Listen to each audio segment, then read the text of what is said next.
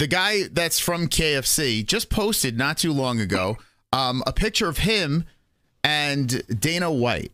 And I want to get your thoughts on this over here. What do you think about this? What's going on with this conversation? Well, here's the thing. I think that he's a fan, because Triller owns the majority of BKFC. There's no skin in the game for Dana.